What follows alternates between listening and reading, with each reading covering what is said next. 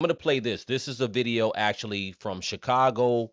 Apparently, 32 armed Venezuelans were either taking over a building or trying to take over a building on 64th and King Drive. I'm going to play the audio real quick of the 911 tape.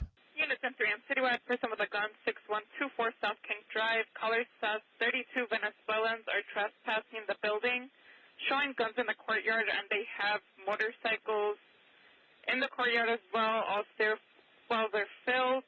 Nothing further is unclear. I'm going to play this clip.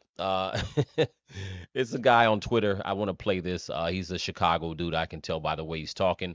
He gives a warning, if you will, to some of the Venezuelan gangs.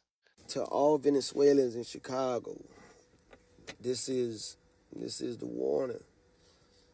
If you ain't on no bullshit, stay neutral.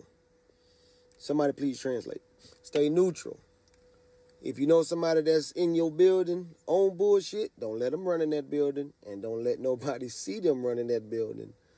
Because once word get out that that's the building that they in, they gonna chop that bitch down. Whatever building, the abandoned building y'all occupying and all that shit, yeah, you better get your food and just stay in the house.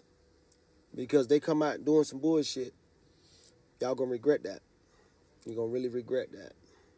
So, I don't speak Spanish, so somebody need to translate. I hope they got TikTok that translate, I guess. They can kind of make me seem like I'm speaking Spanish. But anyway, take this like a grain of salt if you like. But this ain't Colorado. This ain't Utah. This ain't none of them places. This is just like where you from. The only difference is y'all use a lot of handgun, old revolvers, and machetes and shit. We got switches. We got switches. If you're not familiar with what a switch is, we will show you. We don't really be with all the telling and shit. But we will definitely show you what a switch is. Listen, I'm from Chicago.